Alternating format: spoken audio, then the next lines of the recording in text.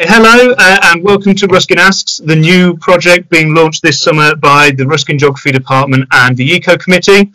Each week during the summer holidays we will be speaking to one guest who works in the environmental sector. This week we're incredibly lucky to have two for the price of one. So we're kicking off speaking to the Black Mambas. We have Valeria and Later joining us from the Black Mambas organisation. They're based in South Africa in the Greater Kruger area. And the Black Mambas is one of the world's first all-female anti-poaching units. During our conversation, we're going to hope to find out a little bit about the environmental issues they're working in, their journeys, their stories, how they got into working in the sector, and hopefully a few practical hints and bits of advice for any of you out there that are looking for either a career in the environment or general career options in the future as well. So we'll start off, I think, by finding out a little bit more about you guys. I've very briefly gone into the idea that you are the one, well, if not the first, then one of the first all-female anti-poaching units. Could you tell us a little bit about your organisation, what it is you do, sort of how you go about achieving your aims? Okay, shall you start? Yeah. Okay, cool. Thanks. My name is Leita Kawela. So the Black Mambas project started in 2014, where a smaller landscape in Balule was attacked by poachers where they were killing rhinos, and then Craig Spencer, the founder of the Black Mambas, saw an opportunity to use women to patrol the boundaries of Balule to protect the wild animals. Since long then, we used to have male people who were doing field ranger, and it was believed that women cannot do this job. It's for men, as the job is very much difficult and it's too much risky and all sort of things. So in 2014, where 6 ladies came to Balule for an interview and they passed, and then they started with this. It was all about creating an awareness and giving back to the community, women empowerment, so that women can stand up for themselves and do something. As in our communities, we used to have so many women who were just staying at home. They can't do all the jobs because some of the jobs will be said that it's for men, and sometimes those women don't have qualifications to work in the offices and other jobs. So this was an opportunity for most of us. The 6 ladies started in Balule and they were doing great, but then Balule is about 62,000 hectares, which was bigger for 6 people to patrol.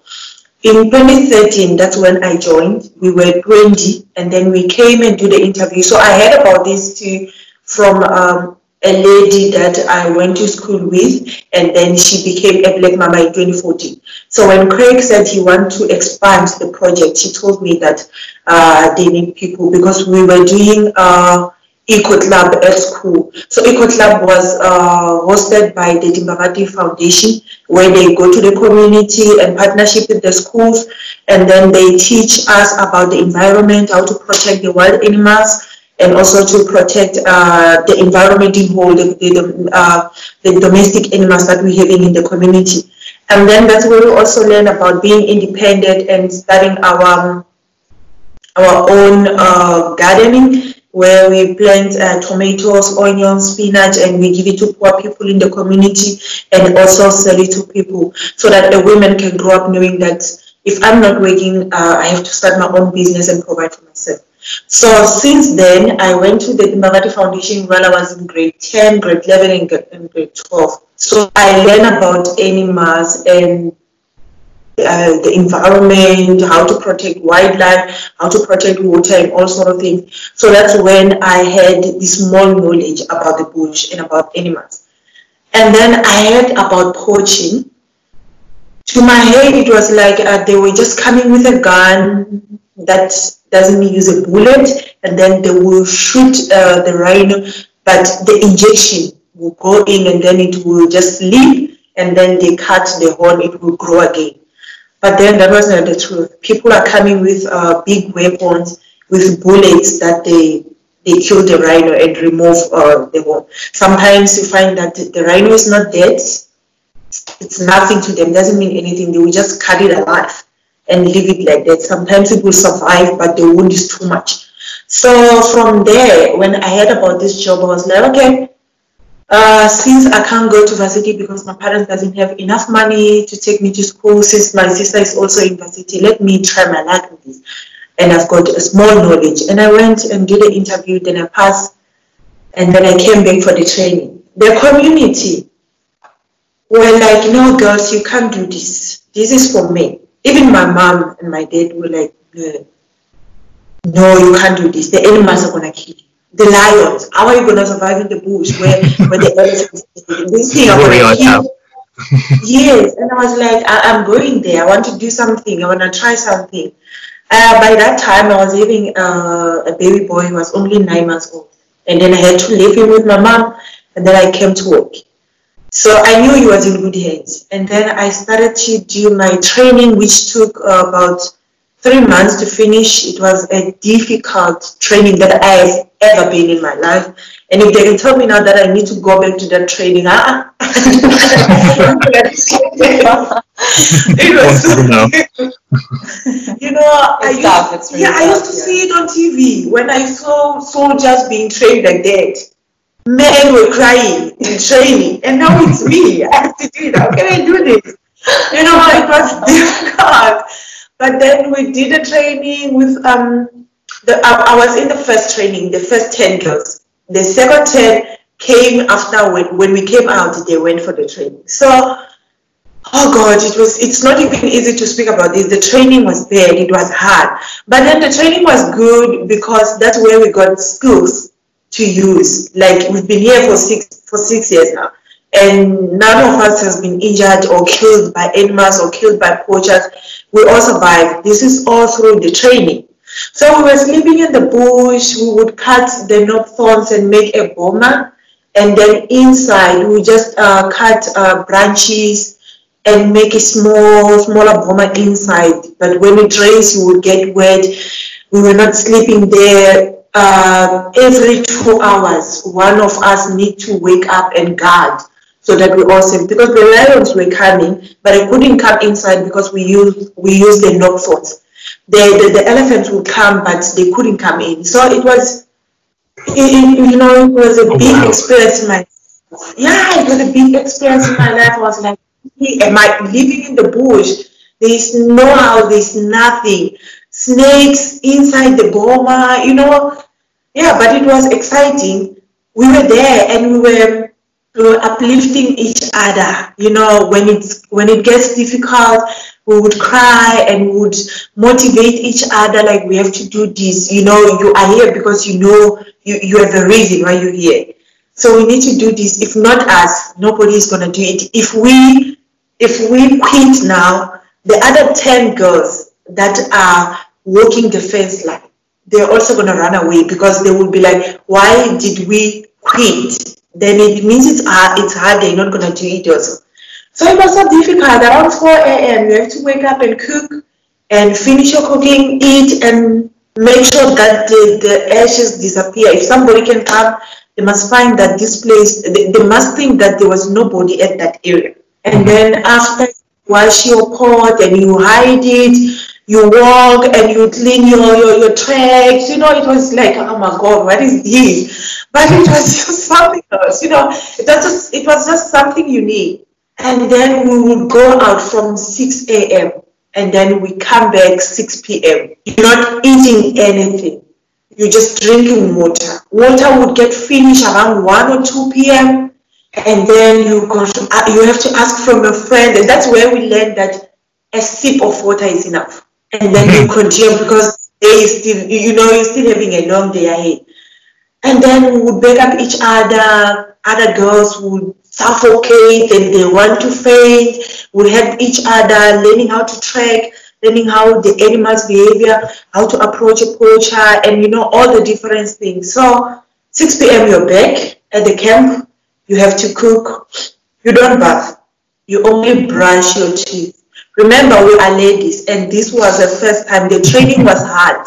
The menstruation would just come anytime.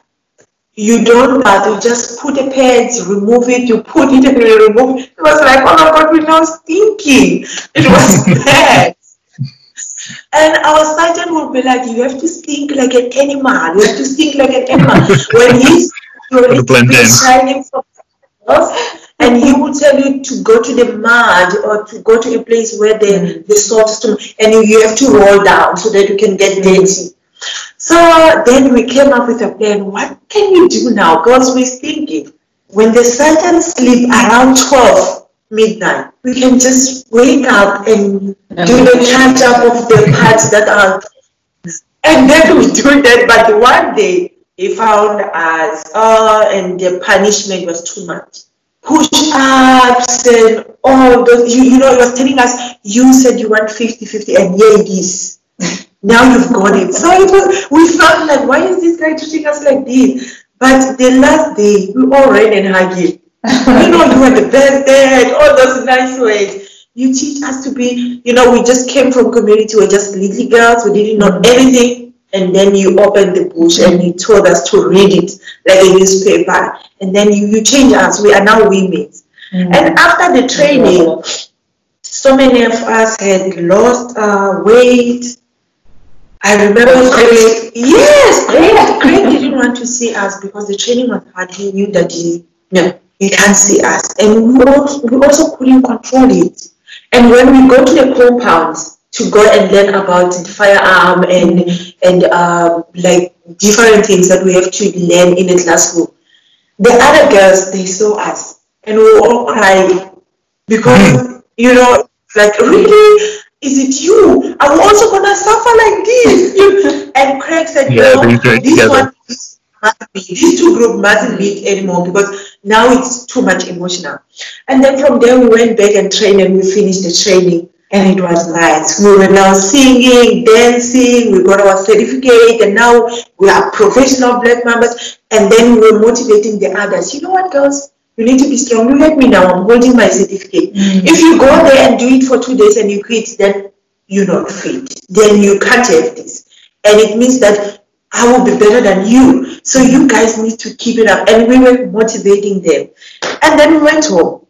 Then the community is like, oh my God, is this you? I remember the first time my mom laid her eyes on me, she cried. I was like, really? Is this you? You were not like this when you go. You lost weight. What was happening? And then I started to tell them the stories, whatever happened. And then they saw that there is a difference from the lady that I was. Did they change their opinion then? They weren't very keen on you starting. What were they doing when you done it? Yes, they did change, and they were like, you know, now the way you're talking, the way you talk has changed, the way you walk, the way you do things, you know, you grow. Yeah. And then we came back again after 4 days of resting, and then we started to work. I remember we were not, we got our uniform. But the first time, through that 3 months of training, we didn't have uniform. And we would use our own shoes to walk. You know, Baluli Road, there are so many rocks. You know, it destroys so many flat shoes of us. But we said we're going to continue doing this until somebody see that we really want to do this and we really want to wear. And after that, we got the uniform. So we went to our training with a uniform and full kit. Somebody donated, so which was good, and we started working, and we were working. It was so difficult. It was very, you know, it's very much hot this side. And then we would go out in the morning to sweep. We would go out to patrol the fence. So many snares. Per day we would come back with 70 snares. And so many things, so many suspicious things that was happening, so many activities. We destroy poachers camps, we destroy bushmeat poaching, we remove all the snares, show people that we're here, we mean business. And you know what? People people started to realize that there are people who are patrolling here, and they stopped on coming in and in different groups, putting snares. And then the community also saw that, wow, these people are doing something good. And we are on TV, we are on newspaper, so many people are talking about us, and then everybody started to like what we're doing. So many women were interested. You know, I remember that time when I go home, people would ask me, when are they going to be posts where they want people to wear? Because we really want to do what you're doing. then we realize that, wow, we are now the role models in the community. Yeah. When we go to schools, as the Black Mambas got the Bush Baby Project, when we go to schools to teach kids about what we're doing, where we started, where we are now, what is our goal, what we have removed, all those sort of things, we became the role models to the kids. So from where we started, it was so difficult, but because we wanted to do this and we know what we wanted to do, most of the Black Mambas doesn't have parents, they're breadwinners. And then some got parents but still breadwinners, because you know in South Africa there's a problem of unemployment rate. So that's where we were motivating each other more, that we need to do this for our families. You know, if you quit today, who's gonna bring food in the table? And then the exciting part is that we started to grow a bond with animals. Animals are not our friends, they don't know us, but then we started to grow a bond with them. We started to know why we have to protect them. We started to know why we have to protect the environment, because for the next generation, for our kids, they need to get work here. And since we are struggling with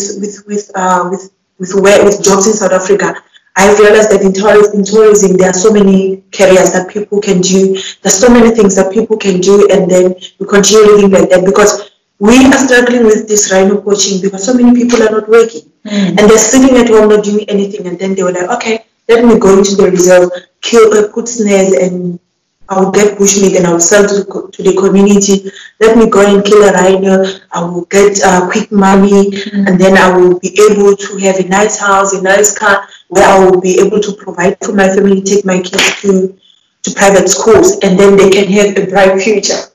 So we've been learning every day. We're learning different things. Every day we're learning why people are poaching.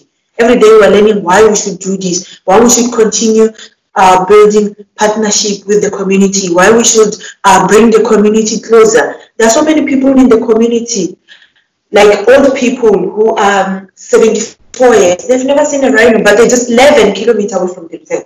They've never seen an elephant, because they don't even have cars to drive in the main road just to pass by. Then they can see an elephant from inside.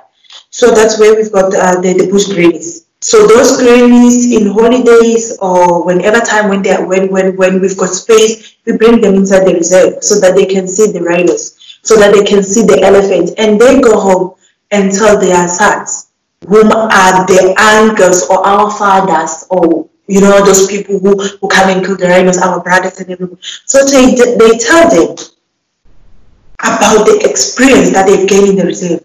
You know, like seeing an elephant drinking water, seeing an elephant putting water on top of itself because it's hot, seeing an elephant like scrolling in the mud. You know, it's a great experience from them. And then when they take it home, people started to see, wow, this is beautiful, because they don't get a chance to come in here. They don't know that this thing needs to be loved. They don't know that an animal, you can bond with it, you can fall in love with it. So they feel, even when they kill it, when the animal cries, they're like, it's just an animal. But ever since they come inside and experience this, so many things is changing in the community. So it brings us back to where education is the biggest thing to fight rhino poaching, or to fight bushmeat poaching, because people don't have knowledge and then they don't know. But when they get knowledge, they start to know why I should protect the wild animals. Now we're stuck with this corona. People are sitting at home, they don't do anything, and it's not easy for everybody. They can't provide for their families, and we are lucky because we're still working. Yeah, we can still provide for our families. Each single member in our company, including the Black Mambas and including the bush babies, none of them has lost a job. Yeah, and the rangers, the field rangers, the trackers, so many people that are working in the lodges, all of them went home, and so many of them are losing their jobs. So this is bringing us back to where we have to work hard. There's nobody inside the reserve. It's only the Black Mambas that are patrolling, and now it is very much difficult for us, because when the rangers and the field guides and the trackers are here, they help us with eyes and ears. Of course. Now it's only us, and then with them at home, sometimes you can find that they go to the bottle store, they just want to drink and end up giving more information. It's not like they're giving it because they want to sell information. They're just getting drunk. They don't know what to talk about. They're not working. They're not enjoying anything. And then they end up saying, but you remember there when we were doing that game drive and we saw a rhino at this spot, and yeah, that rhino is always there. Somebody's listening. And somebody will pass by Balule driving on the main road. Oh, this is Balule. And then they say that spot where rhino always is, this side. And then those people will come in and poach because people are now at home. They're not working. They can't provide for their families. So, we're all struggling. And then that's where us as the Black Mambas, we have to start to work hard. Keep monitoring all the sites that there is nobody coming in and out of the reserve. So we are doing our patrols. It changes. We change our routine through the seasons. Now it's winter, around 6, 6:30 and 6 is still dark. And in the morning we walk. So for our safety, we start at 7 o'clock. And then we patrol the boundaries, make sure that we pick up every suspicious thing that we found. The cutting of fence, the digging of holes. Animals also dig holes, like water. They dig holes and they want to go to the opposite reserve. And when the poachers come, they say, why do I have to deal with the fence that has electricity? I can just use this hole to go inside the reserve. It's easier. So we do those kind of holes with rocks and branches. And then we also do our sweep, where we go inside the bush and sweep for snake, because it might happen that poachers came and they use those holes, and then we close the holes, but the poachers are still inside. So when we've got full team like now, there is a team that goes inside the bush to sweep, and there is a team that is on the fence line patrolling. And then we do our night shift. So on night shift, we use cars because it's not safe with the animals to walk at night. So we are driving around, shining our spotlight, talking in the walkie-talkie, and then we've got a small ops room where we monitor where the mambas are, and whatever information they found, they will send it in the ops room. So we know at these spots they found this and all sort of things. So we gather information, we do visual police, and patrol the boundaries of Balule, doing roadblocks, to search every car that are coming in and out of the reserve, making sure that nobody come in with like a legal firearm or weapons or anything that can harm our animals or come to steal in the lodges. And also search everybody who's going out, because a person can come in and go out with a dead impala, which is not right. So we search all the cars. So basically that is done to in a way prevent wildlife trafficking. Because besides the weapons and everything, also people can they can poach the rhino and take the horn. They can find a pangolin and also put it in the back and take it with. So that is extremely important. Well, I mean, thank you so much. What an amazing story. I've had so many teachers and students say what an inspiration your work is. And I've just got so many questions, it's difficult to know where to start. So, I mean, if we go back to sort of where it started, was it whilst you were in school that your desire to work in this sector started? Yeah, so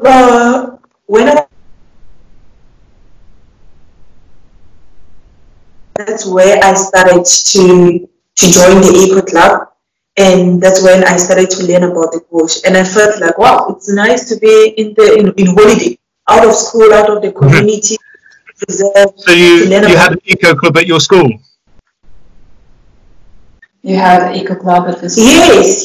We still have it even now. So it continues. We still have it even now. So it helps because so many people or so many young kids in the community who attend this eco club, and when they finish their matric, then they don't have money to further their studies. Then they get opportunities in this. Some of them are field guide now. They are trackers through the Eco Club. So they give you small information, a little information where they open your mind about the bush. And then after your matric, then you decide to go for this opportunity, because in tourism there are so many careers where you can choose which one you want to go for. So it must be really nice for you. It sounds like it's sort of gone full circle. You got that inspiration when you were in school, and now you're the one providing that for the younger generation. Yeah, it was so nice. And it was good for me to get it from an early age, because now, as we've got the Bush Baby Project, I tell them about that. I tell them where I started. I started at school, learning about this, and here I am now working in the reserve. So I'm trying to invest in them, and to also let them to know that they can start from an early age to be an animal guardian, and they grow until where they want to be in life. So, and it's also good to start at an early age, because we take information home. We tell our parents that we want to work in the reserve, we want to protect the rhinos and the elephant and lions. So by that, it will make the poachers in the community to stop, because they can see it obviously that when they continue killing, they are killing our careers or our job or the next generation. Yeah, and the power of the education there, hopefully what you're teaching those children will help to influence the whole community like it did with you when you were younger. That training sounded particularly difficult. What sort of skills, you said out in the field, you say you learned sort of combat skills, firearm skills? Mm-hmm. Yes, I've learned. Sorry? Yeah, you can come again with the question. I was going, what were the sort of main skills you learned during the training? Okay, so the Black Mambas are unarmed ladies, but through our training, because that is part of the training, we did learn about firearm, but then we are unarmed. It's just that firearm was also part of the training, or people who are being trained, they go through it. But then we are coming to a project where we are unarmed. So we have learned about animals' behavior. We have learned about trekking. We have learned how to sweep. We have learned how to patrol the boundaries. We have learned how to kill the poachers' camp. And we have also learned how to gather information, and also learn how to do roadblock, to search people, and to arrest people, and also the radio procedures of a firearm, of a gunshot, the radio procedures of spores. You know, like now you come across a spore of a poacher and you want to report it. There are ways where you have to report it. So yeah, we have also learned about teamwork. We've learned about discipline. And then after that, when I've already inside this project, like already being a professional Black Mom, we have went through a training of first aid kit, because in the bush you can get injured anytime. So it can happen. I'm with my colleague, and whatever happened, she fall or whatever, and then we learn about the first aid kit, how to help each other, and we also learn about firearm, since there are so many roads and the animals can run and start a fire. We also learn about how to stop it. So yeah, there are so many things that we learn. So is this part of one of the questions our sixth form researcher picked up on was your broken window philosophy? Is that all part of that then? Yes, it's also part of that, because you know, as you're in the bush, you come across a rhino carcass. There are a few steps to follow, and it also includes the community, because the people who come inside and poach are from the community. So yeah, that's how it is.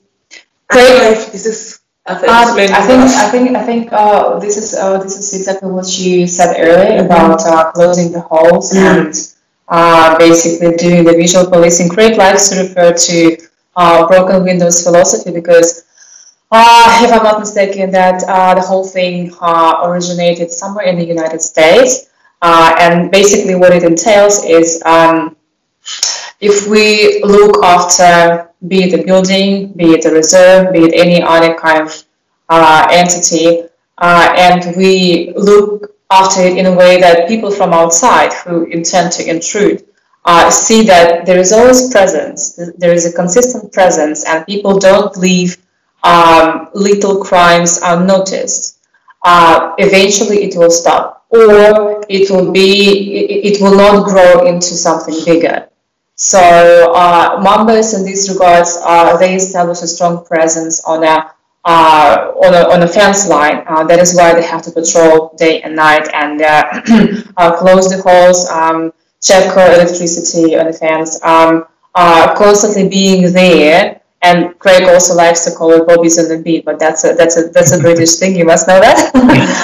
Yes, this is exactly what it entails, to let the people from outside know that little crimes will also be prosecuted, that there is no way their intrusion and any kind of signs of getting into the reserve will not be noticed. It will, because Mambas establish a strong presence in there.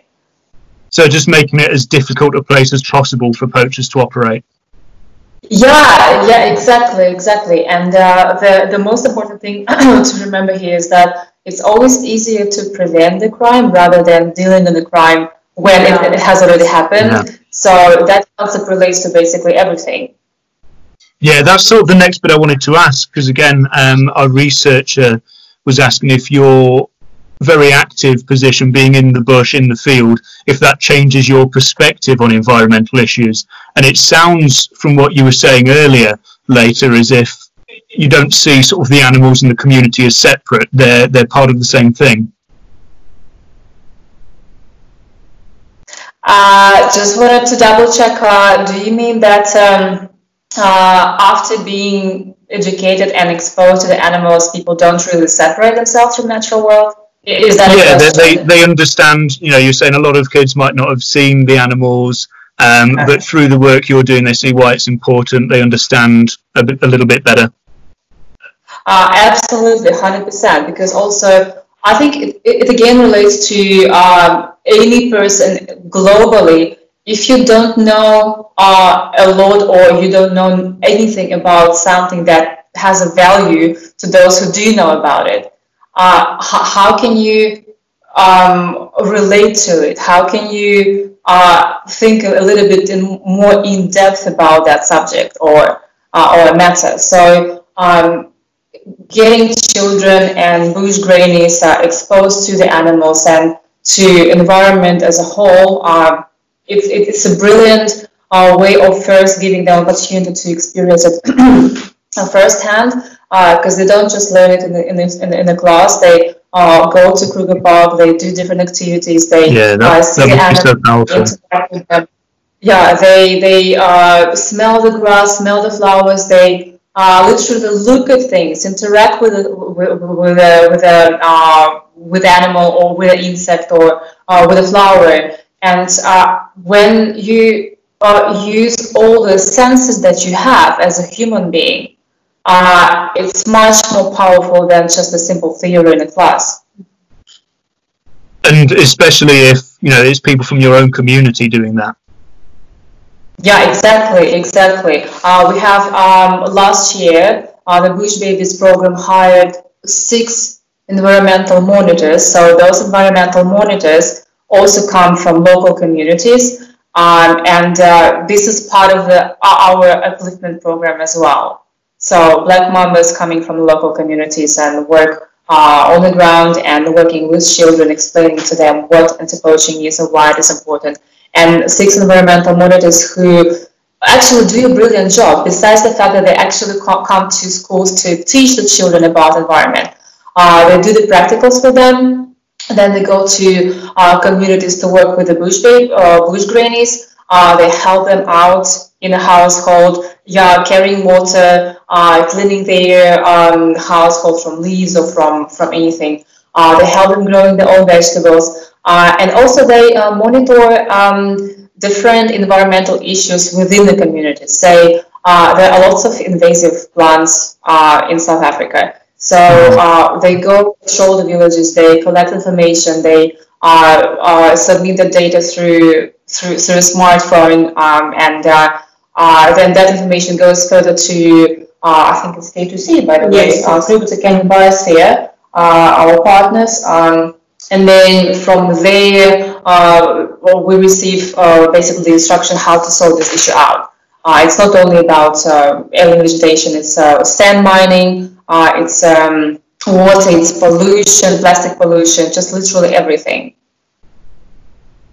Wow. So it sounds, I think, our students, we teach them about things like poaching, and they feel a little bit helpless. So for you, the real key here is adding that value for the local community.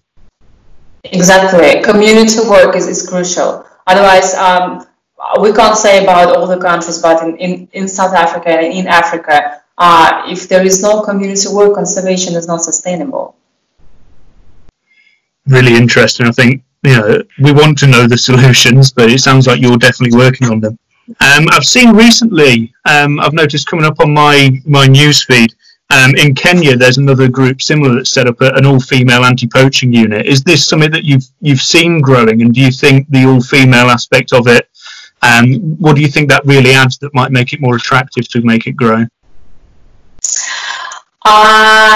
Is it Kenya or is it Zimbabwe?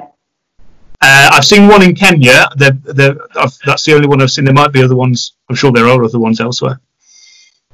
Yeah, because we are aware there are 2 female anti-poaching units in further north in Southern Africa.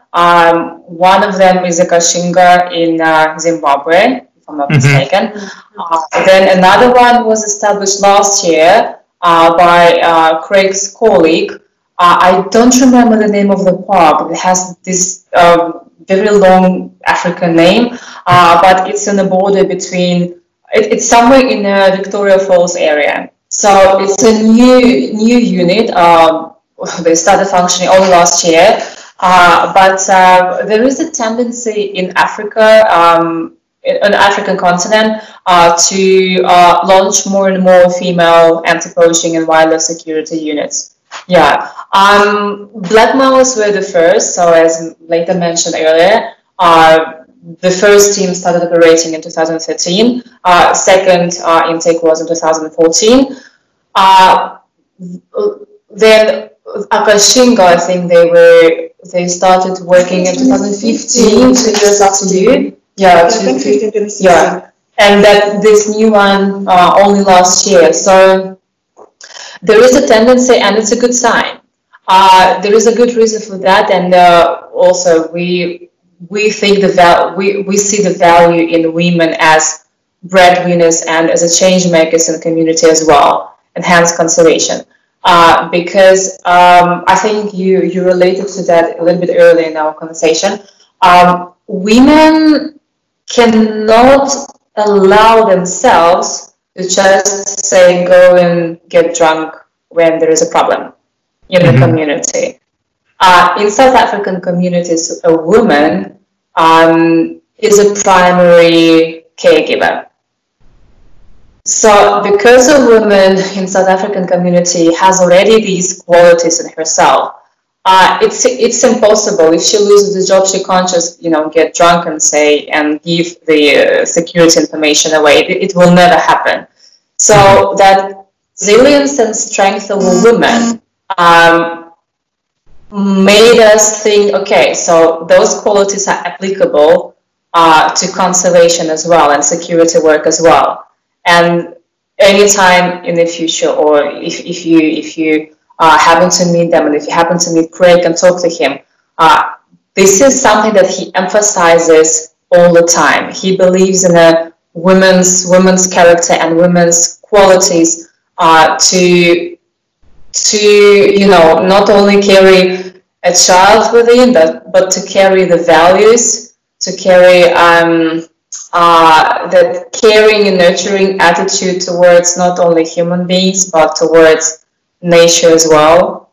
So far, it seems to be the concept that has become quite, I wouldn't say popular, but people in Southern Africa, in other countries and reserves, find it quite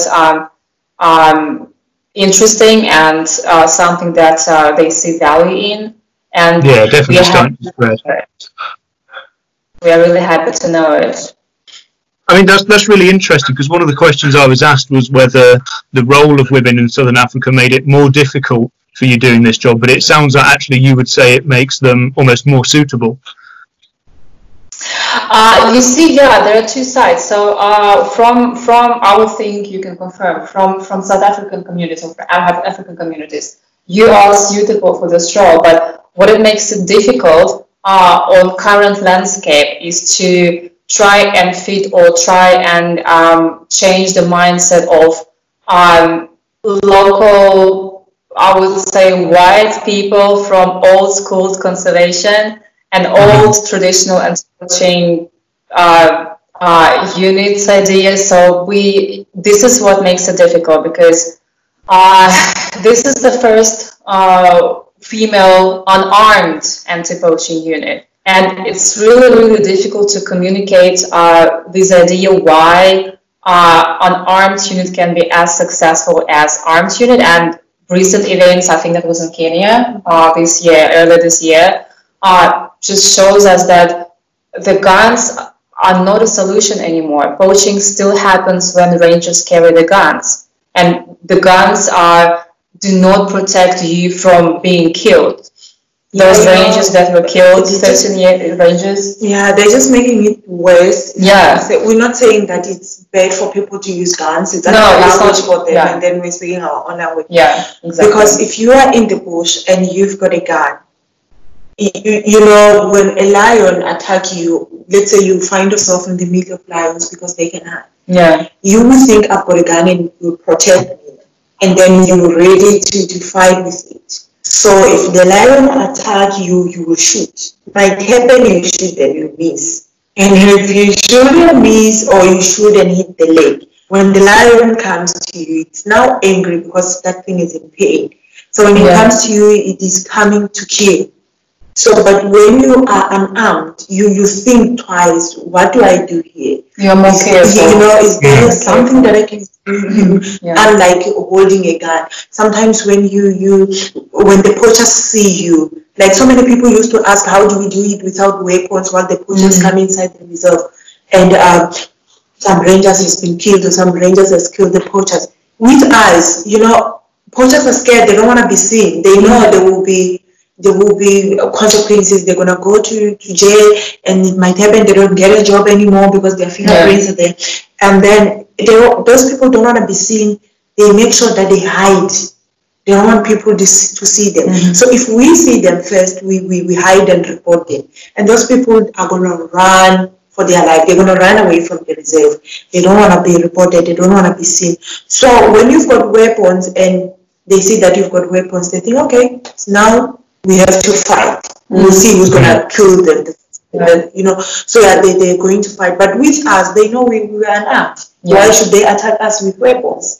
So I think this is one of the things that make us survive, because they know we're not fighting with bullets, but we are chasing them out of the reserve so that they can go outside and commit another crimes like bombing the ATM and steal money, and then the police are going to make sure that they will run against them. Then we are out of that thing, because you know, in South Africa, when you find a poacher inside, it takes long time. You waste so many time going to court, so many money, so many time to talk, while there are something that you should be doing inside the reserve.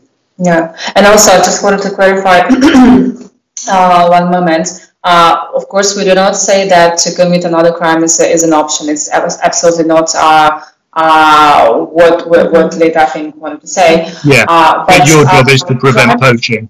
Crime is a crime, right? Crime is a crime.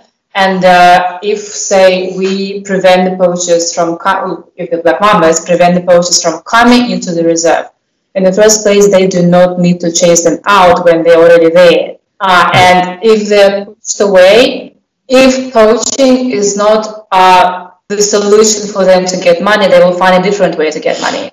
So basically, this is what Leta was saying. So if it's not poaching, it's going to be something else. But it's easier in a more populated area and, say, in a bigger town or a bigger city to be detected and be caught. So that prosecution is easier.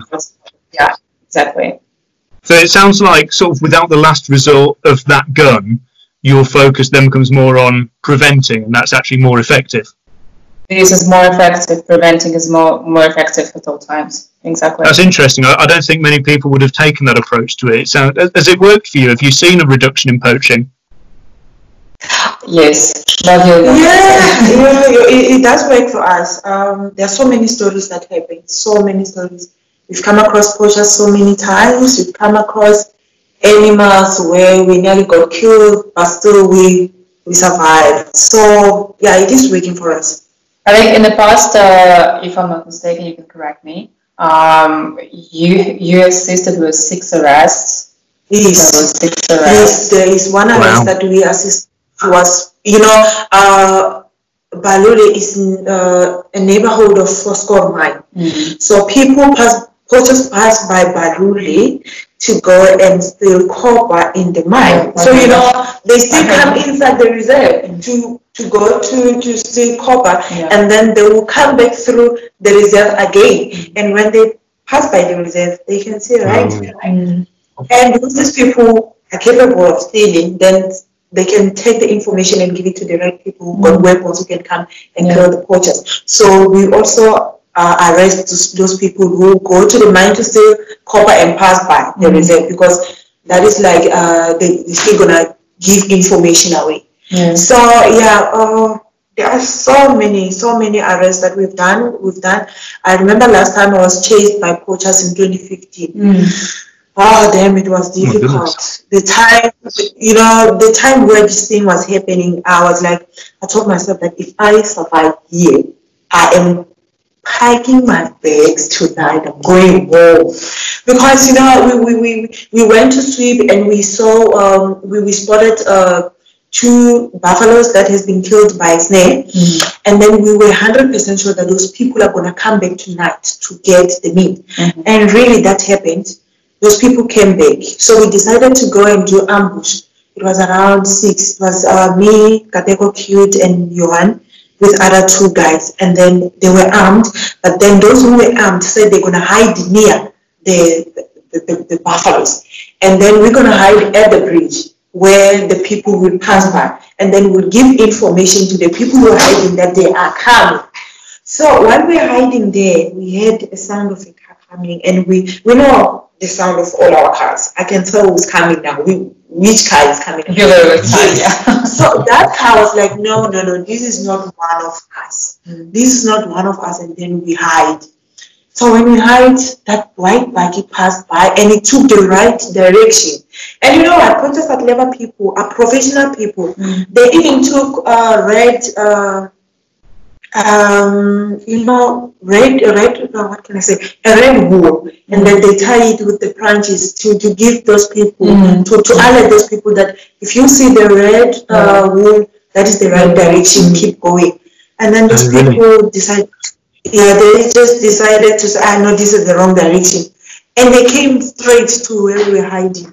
And I think we were just 10 meters away from each other. And they bright the lights of the car. They could definitely see us, and we were looking at each other like, what's going to happen now? Myself knowing that from the 2 girls that I was with, I am the bad one and running. So I told them, guys, now we have to run. And I was in the front. I jumped first and I ran. Then they followed me. I remember I was holding a bottle of water, and I was holding an apple. It felt like I was holding 2 bricks. And it was too much heavy. I can't do more. And the other girls, I was the first one to jump and run, and then they came and passed me. Luckily, Kadema was holding a radio phone. She just pressed the radio phone. Everybody could hear that the way she's breathing, she is running. And because she's running, she can't, her words are not going to be clear. But she managed to let also that we are being chased by poachers. There was no other way we could do that than to run for our life. So those people, they came after us. They jumped off the car and started to chase us. I think they realized that, no, these are girls. And then they chased us. When they chased us, we ran. I looked back. It was full moon. I looked back and I found that, those people are coming. And I shouted to them that the people are coming. And I decided that, you know what, the torture and whatever that they're going to do to us, I don't want to face it. I know the fence got electricity, but today I'm touching the fence. It's either I can jump today. Luckily, that was the time of the Amarullas, and the elephants loved Amarula a lot. So they always want to go outside the reserve because the amarullas on the fence line are fresh because the trees are not being attacked every now and then by elephants. So one of the elephants pushed down the fence to go and eat the amarula. So the electricity was not working. And then I touched the fence line. Oh, there's no electricity. And I shouted to them to jump inside. And then we jumped and hide. Those people coincidence. Yeah, you know, yeah, those people, we even had them running and talking, where are they, we can't see them anymore. Because it was full moon, you could clearly see everything. And then they turned back to fetch the car, and they were driving up and down. So luckily they realized that these people, now they're hiding. Maybe they have reported. We are still busy chasing them. Somebody will come and find us here. So they decided to run away. So luckily we saw the car and a bit of a number plate, and it was 3 men with 3 girls, and then they ran away. So Johan came and assisted us. So it was, you know, this thing just happened fast. And luckily Johan arrived fast also to come and assist us. So we survived. And after that, these are the stories that we need to tell to our grandchild. You know, when I'm older, we'll be sitting down with them in a fire, telling them that when I was 21 years old, I was working there and I was doing this thing and this is what happened. I will tell them all the stories of the animals. It will be a different story to what I heard from my grannies, because they will tell us that, you know, a lion is going to kill you. And an elephant is going to kill you. So I'm going to tell them that, you know what, if you can just grow love and bond with the animals and give them space, you will feel the love. Unlike telling them that, you know what, at 21 I was so strong with an AK, I shot so many poachers, and you know, this is not what children would like to hear. This is not something that I want to tell my kid. That I was working in Balula and I killed so many poachers. You know, it's just bad. I will tell them nice stories. You know, we were preventing animals from being poached. There is a rhino because I risked my life. I went and patrolled the fence line and protect the rhinos. So this is what we want to give back to the community and to our friends. Yeah, what an inspiration they'll have. Have you ever found anybody involved with poaching who was part of your sort of local community? Actually, it's not easy to point in, especially in the communities, that this one is a poacher without a solid evidence. You can just suspect that but this person is not working, or this person has never ever worked, or he doesn't have a business. But why is he having all this sort of thing that is happening out of the blue? Just having so much money in just a minute. So you can just suspect that they might be involved with rhino poaching. And then the only thing that you can point is like when you find somebody in the bush with the firearm, with the rhino. Because still in South African law, you can find somebody in the reserve with a firearm and they will charge them of trespassing. Then it's easier when you find them with a firearm and a rhino hole. And then you are sure that you've got an evidence that is a rhino poacher. But you've got to have. That is true. Yeah. I'm going to have to apologise because I think the screen has frozen. I thought it might sort itself out, but it doesn't appear to have. So you've been frozen for a little bit, but it's fine. We can still hear you fine. Looks like it's I don't want to keep you too much on because you've given us so much of your time. But Valerie, could you tell us a little bit more about what you do in the organisation? Yes, I'll happily do that. So currently, I'm working as a media liaison, and I do some other things due to the fact that in our company we're a small NGO and several people have several responsibilities. So I manage social media, our websites are currently under construction. Then I help create a little bit with funding right now. So I just deal with funders, future sponsors. And last year we started working on merchandise. We haven't really had proper merchandise before, so we're trying to find ways how to do Black Mamba merchandise so that we can actually sustain our company ourselves without relying too much on extra funding. So basically that's my role. I really like to go to the field sometimes when I can. because I also enrolled myself into a nature conservation course just to teach myself more about the industry that I'm working in. And it's nice to get this extra knowledge to also to write better about what we're doing here, and have some practical experience. But currently, what I'm doing takes all my time, so not really too much time to do the field work. But every time I have to an opportunity to do that, I just take it all the time. Yeah, but I didn't really come from any natural science background. I started from art history in St. Petersburg University. Yeah, well, Nathan knows the whole story. Then so happened that I went to the UK to study anthropology, but even in my art history course, I never really was interested in European art history. All my projects were about indigenous people of the world, which is Australian Aboriginal people in Africa, and Indians of North and South America. And in the UK, my projects was about South Africa. I enjoyed my course immensely, but one trip to British Museum, where we saw different beautifully carved items, carved from elephant ivory, made me think. And what it made me think about is, are we still doing it? And that thought, that particular day and that particular place, changed my life completely. This is where I decided I don't think I belong to anthropology and academia that much. Something started to pull me back to Africa and figure out, is there anything that I personally can do to stop this? And back then, when I managed to come back to South Africa, I worked in different places that actually helped me to find people, the right people who were already working in conservation or in tourism. And through them, I managed to find people who knew Craig. I came for the interview, and this is how basically things started to happen.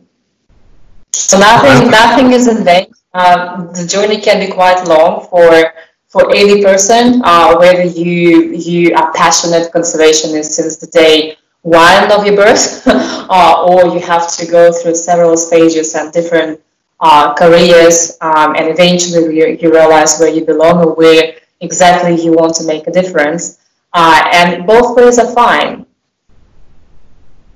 So, yeah, as you said, I think there's some really important lessons there actually for anybody, whether they want a career in the environment or whether they know exactly what they want to do, or even if they're sat there now, you know, a lot of our students will be finishing their GCSEs, their A-levels, they might not know what they want to do. You came to this sector quite late. I think maybe most of the people will say that it's quite late. But given that I've had a lot of different other backgrounds and experiences, I just think it's just the right time for me. It could be late for other people, but it's the right time for me. Yeah, but if I would appreciate that. If someone had told you when you were 18 finishing your A-levels that you'd end up working in South Africa with the Black Mambas, would that have been something you'd have expected then? Absolutely not. No.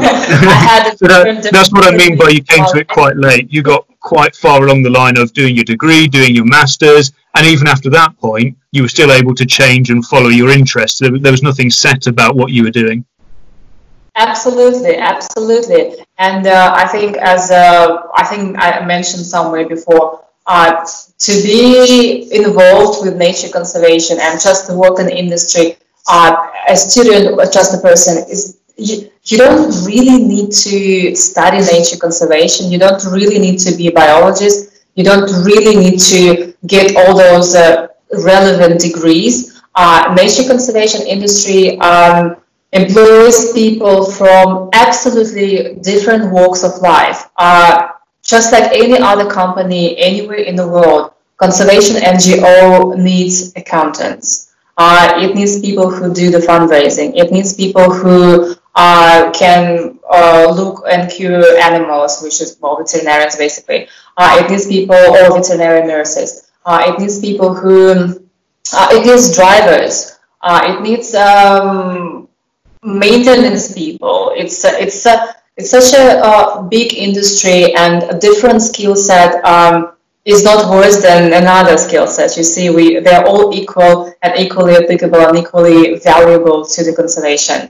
So students who just start their career path and think about going that direction, they shouldn't really worry at the very beginning how things will play out. Like for me personally, I had to go through different works and jobs and employments which I didn't like, but I had to do that because I kept that idea in my head. I want to be there, but what must I go through in order to be there? Even if it's in a year's time or in a 5 years' time, it doesn't matter. So each step you take eventually leads you to your goal. And that is really important to remember. So, I mean, this is a question to both of you then. What do you think are sort of the important skills or qualities somebody should work on? You know, you've touched on there having the specific degree, or being directly in nature conservation isn't necessarily the important thing. So what do you think are sort of the skills and qualities people should work on, should look for in themselves if this is something they're interested in?